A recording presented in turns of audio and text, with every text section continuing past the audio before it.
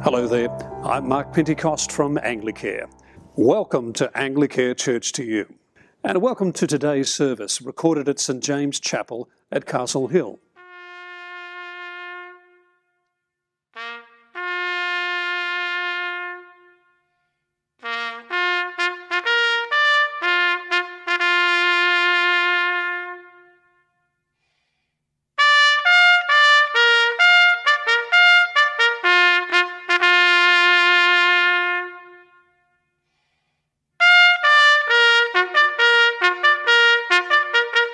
We hope you enjoy today's service.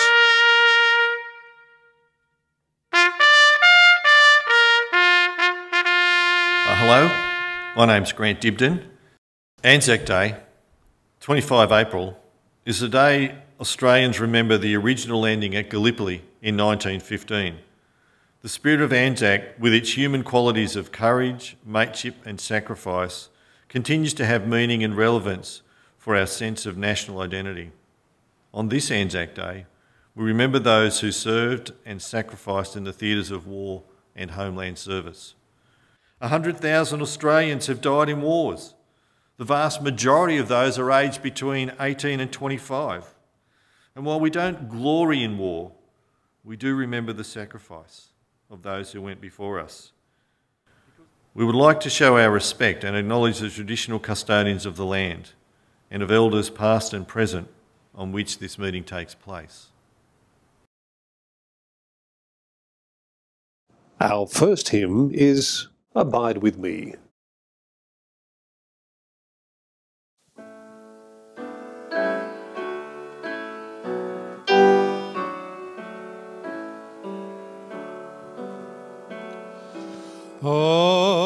Abide with me, fast falls eventide, the darkness deepens, Lord, with me abide. When other helpers fail and comforts flee, help of the helpless, oh, abide with me. I need thy presence every passing hour. What but thy grace can foil the tempter's power? Who like thyself my guide and stay can be? Through cloud and sunshine, Lord, abide with me. I fear no foe, with thee at hand to bless. Ills have no weight, and tears no bitterness. Where is death's sting? Where grave thy victory? I triumph still if thou abide with me. Hold thou my cross before my closing eyes. Shine through the gloom and point me to the skies. Here's morning breaks and earth's vain shadows flee. In life, in death, O Lord, abide with me.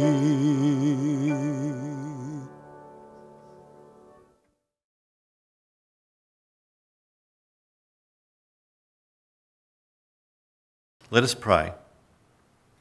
The Lord's Prayer. Our Father, who art in heaven, hallowed be your name. Your kingdom come, your will be done on earth as it is in heaven. Give us today our daily bread. Forgive our sins as we forgive those who sin against us. Lead us not into temptation, but deliver us from evil. For the kingdom, the power and the glory are yours, now and forever. Amen. God of love and liberty, we bring our thanks today for the peace and security we enjoy. We remember those who in time of war faithfully serve their country. We pray for their families and for ourselves whose freedom was won at such a cost. Make us a people zealous for peace and hasten that day when nation shall not lift up sword against nation, neither learn war any more. This we pray in the name of one who gave his life for us for the sake of the world, Jesus Christ, our Redeemer. Amen. A prayer for peace. God of the nations, whose sovereign rule brings justice and peace, have mercy on our broken and divided world. We pray especially today for those areas where there is violence and chaos. Establish your peace in the hearts of all, and banish from them the spirit that makes for war, so that all races and nations may learn to live as members of one family and in obedience to your laws, through Jesus Christ our Lord. Amen. A prayer for service personnel.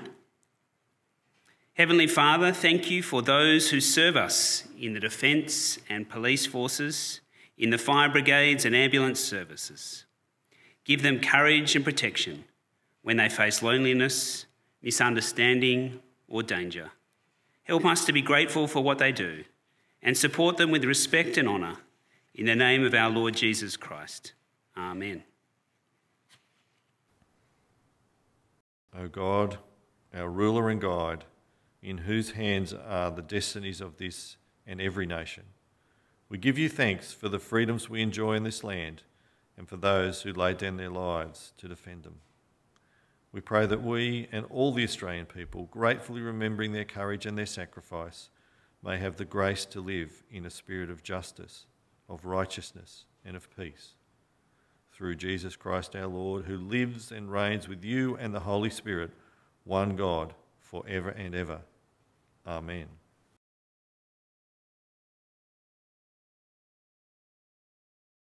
A poem.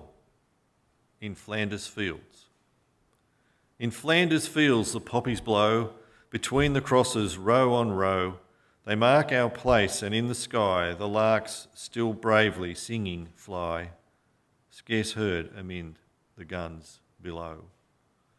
We are the dead, short of days ago, we lived, felt dawn, saw sunset glow, loved and were loved, and now we lie in Flanders fields.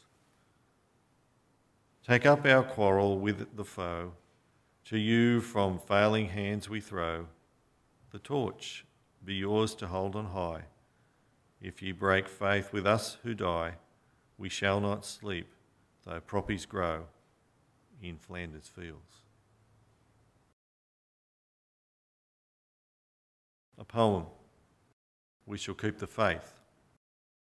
O you who sleep in Flanders fields, sleep sweet to rise anew. We caught the torch you threw, and holding high, we keep the faith with all who died. We cherish too the poppy red that grows on fields where valour led. It seems to signal to the skies that blood of heroes never dies, but lends a lustre to the red of the flower that blooms above the dead in Flanders fields. And in the torch and poppy red we wear in honour of the dead, fear not that ye have died for naught. We teach the lesson that ye wrought in Flanders fields we fought. Let's sing together, O God our help in ages past. O God, our help in ages past, our hope for years to come, our shelter from the stormy blast, and our eternal home. Under the shadow of your throne, your saints have dwelt secure. Sufficient is your arm alone, and our defense is sure. Before the hills in order stood, our earth received her frame. From everlasting you are God, to endless is the same. 1,000 ages in thy sight are like an evening dawn, short as the watch that ends the night before the rising sun. O God, our help in ages past, our hope for years to come, be our defense while troubles last, and our eternal home.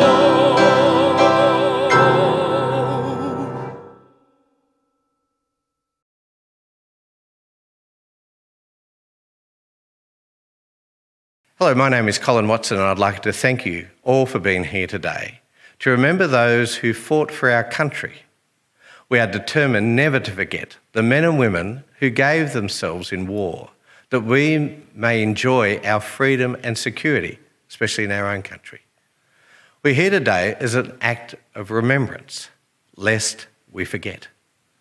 In particular, we remember Gallipoli, the dawn of April the 25th, 1915. The packed boats, the chaos of the beach landings, the bravery of the troops and the stubborn resistance of the enemy, the incredible difficulties of the terrain and the acts of extraordinary heroism. We'll always owe these people a great deal, and the planners of campaigns understandably do not take into account the Christian calendar when timetabling a military operation. So it happened that the landing at Gallipoli on the 25th of April 1915 was actually St Mark's Day and also a Sunday. Padres would have been very active on that morning. The campaign lasted until December, during which time over 7,000 Australians were killed. Their graves are tended at Gallipoli to this very day.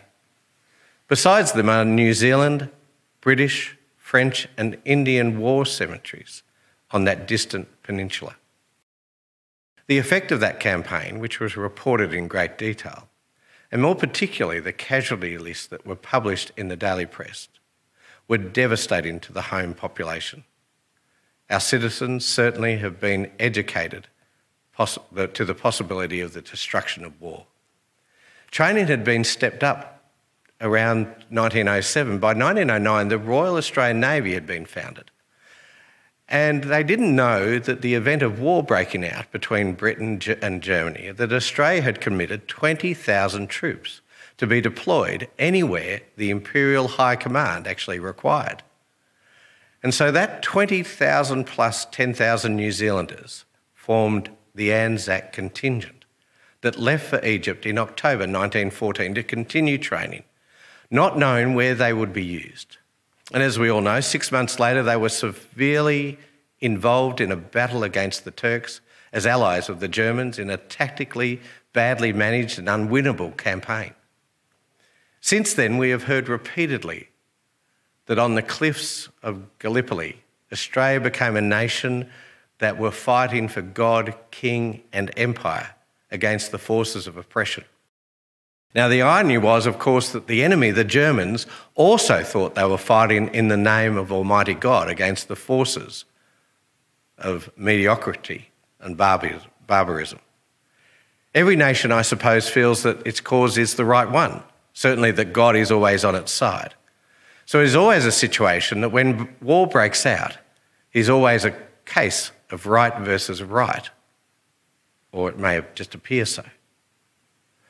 If Jesus is the human face of God, then his teaching about the revolutionary significance of not only loving our neighbours, but also our enemies, has some validity, particularly as we meet today. We still have war and strife in our world. We, in fact, have a message that we hear from people all over the world speaking about war and its effects on people. We see it on our television screens, and we're saddened. But today, as we always do, we need God's help in our dealings in this life. And the crucifixion of Jesus Christ was a cynical act of opportunism, whereas the high priest recommended at Jesus' trial that it was expedient that one man should die for all the people. We will never forget the sacrifices of those who fought for our nation and the pain of those who waited for them. We ought also not to forget what we owe to God. We must not forget the unique sacrifice of his Son, Jesus Christ, and the way in which it meets our deepest needs for repentance and forgiveness, as well as our hopes for a life beyond this one, where there will be no more war, no more tears, no more sickness. So as we stop today to remember the sacrifice of so many, we see that God also sacrificed his one and only Son, so that our lives would also have freedom and a secure future. Let me pray and give thanks to God. Our dear Heavenly Father, we thank you for all those who fought for our country to preserve our freedom. We also thank you for the sacrifice of Jesus, who also brought us freedom and security and eternal life. Father, help us to look to you. We give you thanks today for those who fought and did so much for our country, and we thank you for Jesus and his sacrifice for us also. And we thank you for these things in Jesus' name. Amen.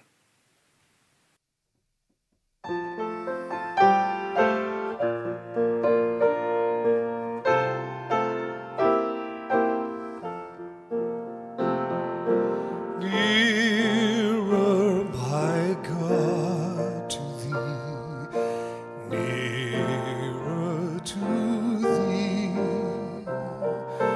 even though it be a cross that raiseth me,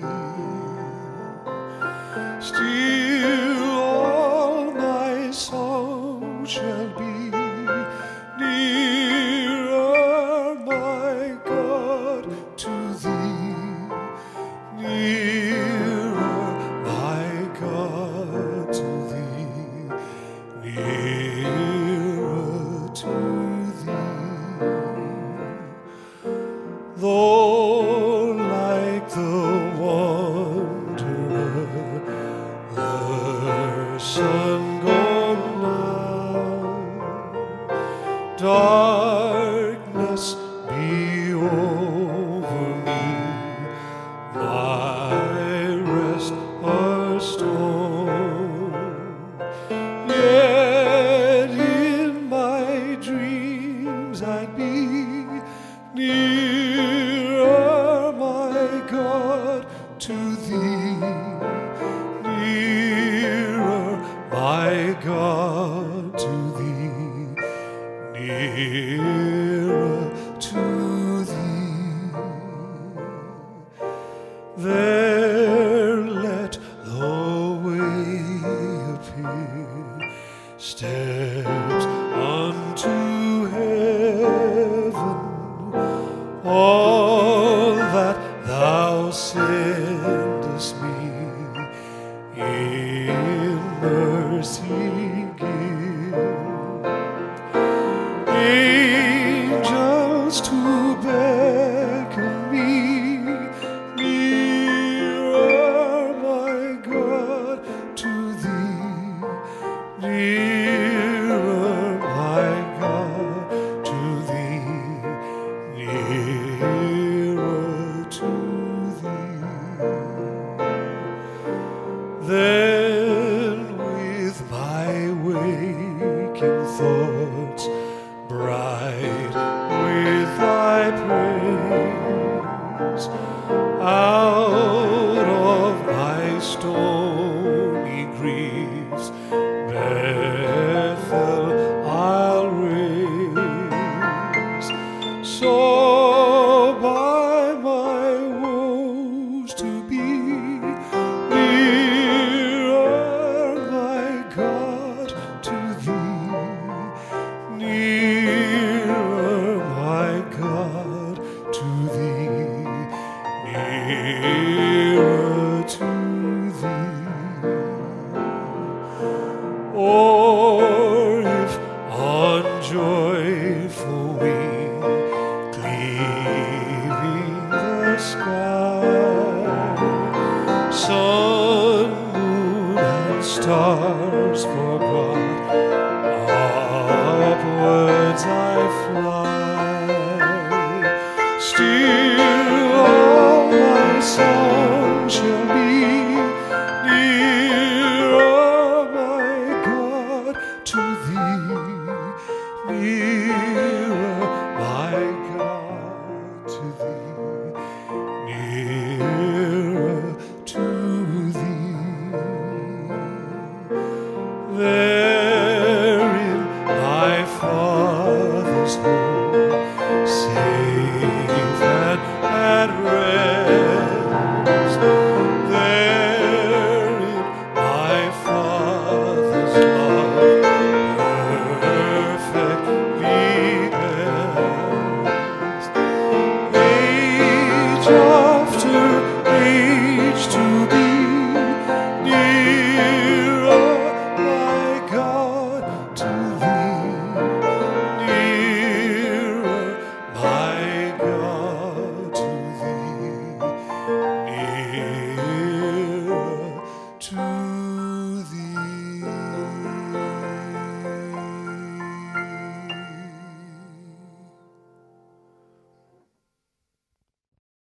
Our Bible reading today is from Romans chapter 5, verses 6 to 11.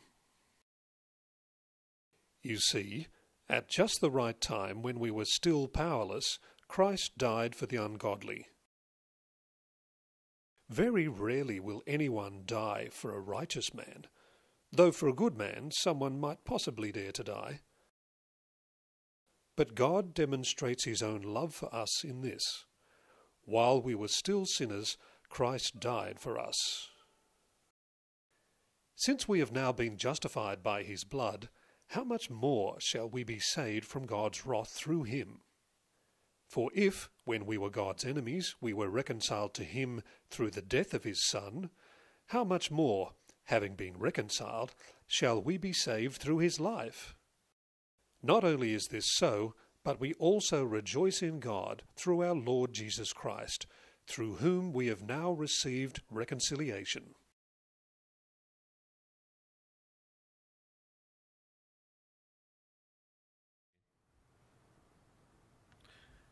Can you imagine what it was like for Australians here during World War I? Out of a population of 5 million, 62,000 were killed. 150,000 were wounded and 400,000 returned from war. So about 1 in 3 households had someone directly affected by the war. And the war hurt the Australian economy. Markets for key exports like wool were lost. Wages failed to keep pace with the rising cost of living, and the government chose to fund the war effort by increasing the note issue. Sounds a bit like quantitative easing, doesn't it? And they did this by taking out loans, and it was a very, very difficult time for those who didn't even go to war. And you would think that coming out of such a difficult time, where people really needed a boost, that we would celebrate a great victory, like the one where the 800 Australian light horsemen mounted a charge across 3 kilometres of open ground against 4,000 entrenched Turkish infantrymen, who were supported by artillery and machine guns at Beersheba in 1915. And just 31 Australian lives were lost. Or the Great Australian Battle at Villers-Bretonneux, described by a British general as perhaps the greatest individual feat of the war. But that isn't what we did. And even today, most Australians know little of those victories. But Gallipoli, oh yes, we know about Gallipoli. Our most solemn remembrance looks back to the occasion of defeat and loss. To Gallipoli, where 16,000 ANZAC soldiers landed and 4,000 of them became casualties on the very first day. Where wave after wave of young troops were ordered over the top of their trenches in futile frontal charges, and where 10,000 are buried. We remember that. Why? Why has our defeat at Gallipoli become nation-shaping? Why is it that us Aussies, who are notoriously irreverent, why is it that we show a reverence as we commemorate annually the defeat that was Gallipoli? Well, I think it's because Gallipoli symbolises for us the qualities of courage in the face of great danger, of reckless valour in a good cause, of endurance that will never admit defeat, of caring for your mates, and sacrifice. You see, the histories record that the soldiers at Gallipoli consistently volunteered for the most dangerous missions. They wanted to show their worth rather than stay alive as cowards. And it's recorded numerous times that wounded soldiers refused to take more than 1 or 2 sips of water because others on the battlefield needed it more. That's what we respect. That's what we appreciate and value. The honour, the courage, the selflessness, the sticking at it to get the job done under such harrowing circumstances, the personal sacrifice.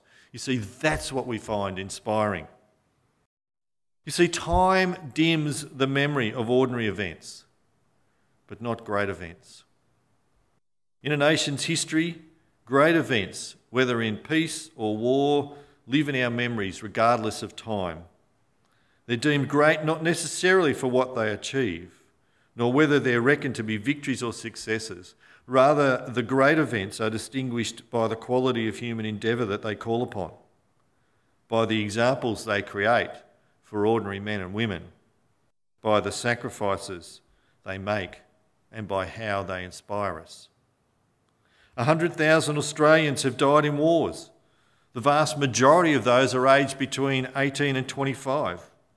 And while we don't glory in war, we do remember the sacrifice of those who went before us.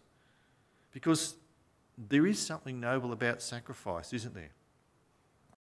And the sacrifice of Jesus is still at the centre of the symbolism of ANZAC Day, with its crosses for the fallen, its sacrificial language and the reverence. But Jesus' sacrifice is on a different level. You'll recall from the reading that Jesus died for us while we were his enemy, in verse 10. Did you catch that? That I was an enemy of God.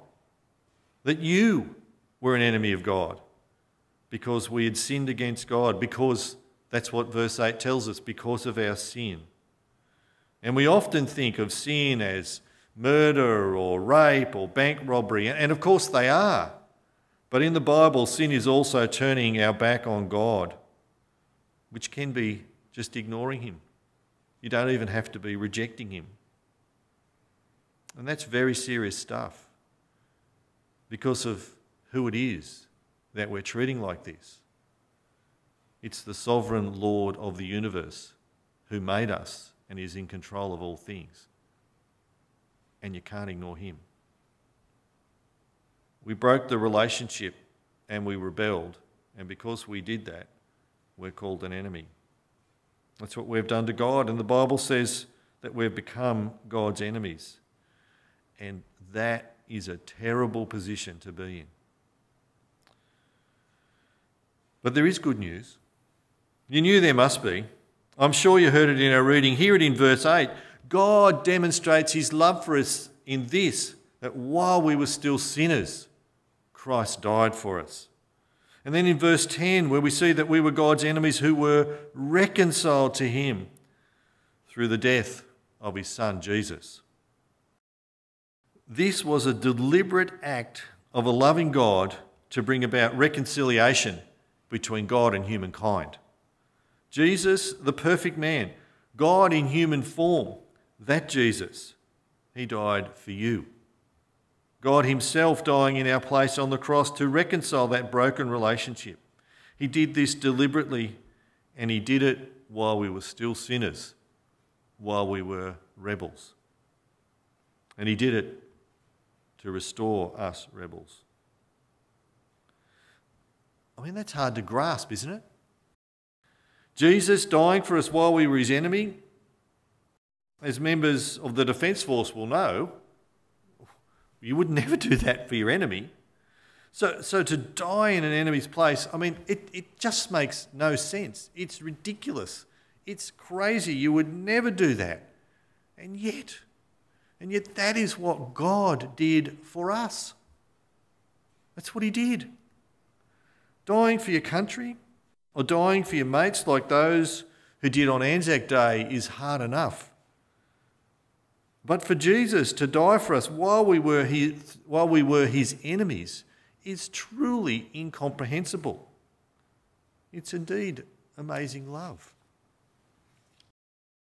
Jesus died to bring you personally into a relationship with him so that you may know the creator of the universe.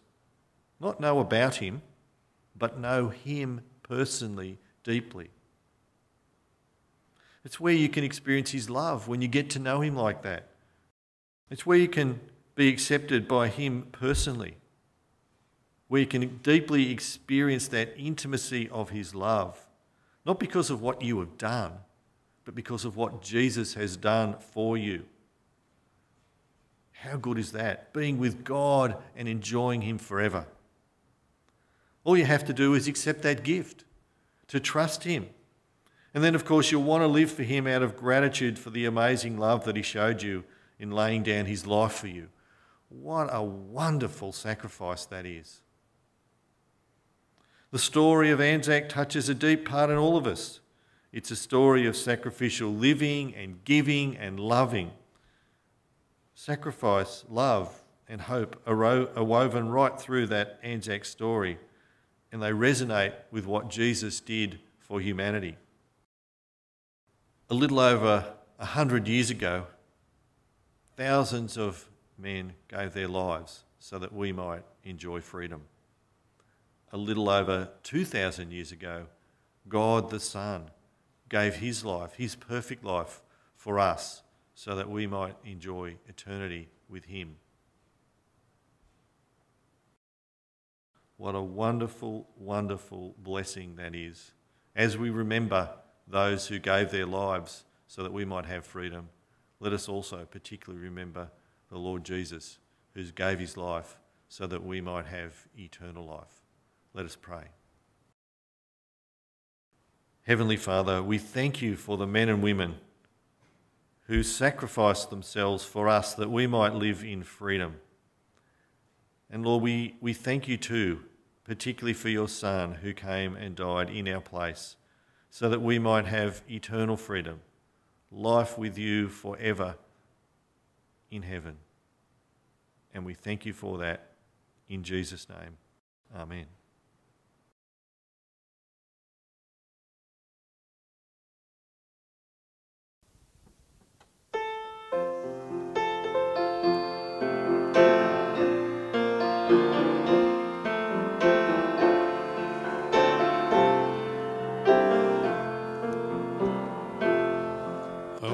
Amazing grace, how sweet the sound that saved a wretch like me.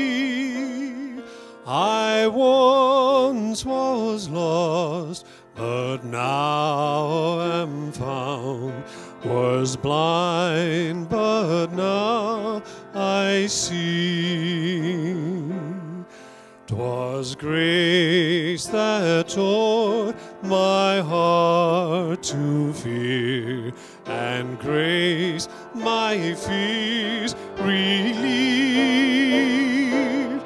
How precious did that grace appear, the hour I first believed.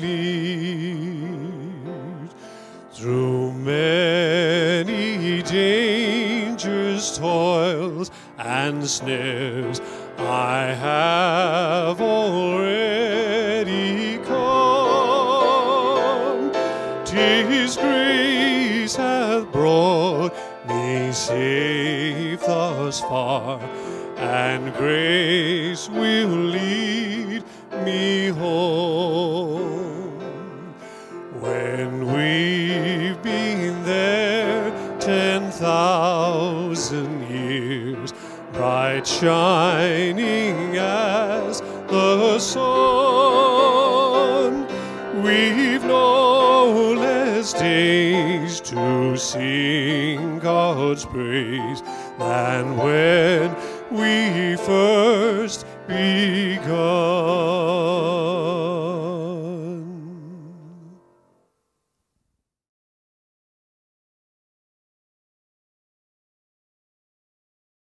They shall grow not old, as we that are left grow old. Age shall not weary them, nor the years condemn. At the going down of the sun, and in the morning, we will remember them.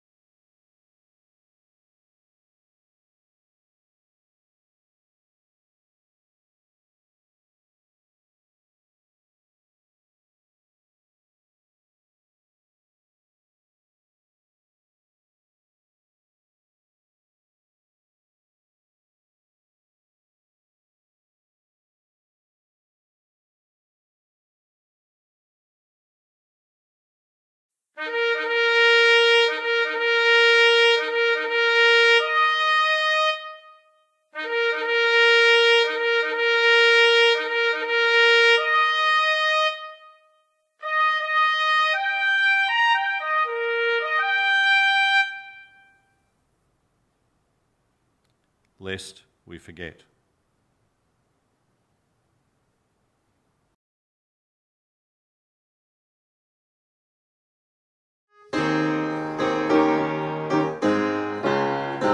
Australians, all let us rejoice.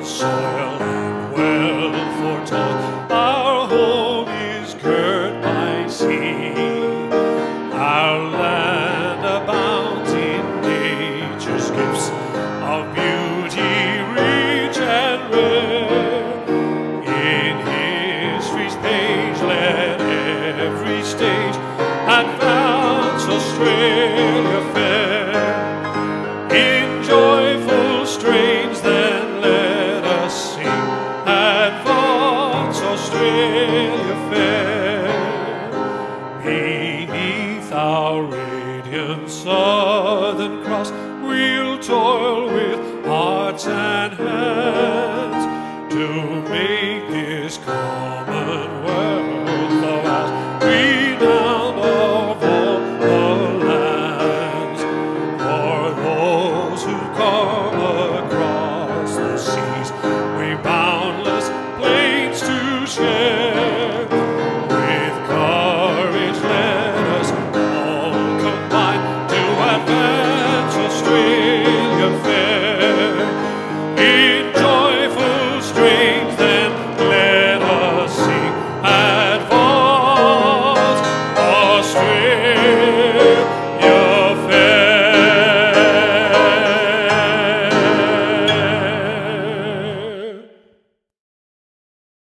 The grace. The grace of our Lord Jesus Christ and the love of God and the fellowship of the Holy Spirit be with us all evermore. Amen.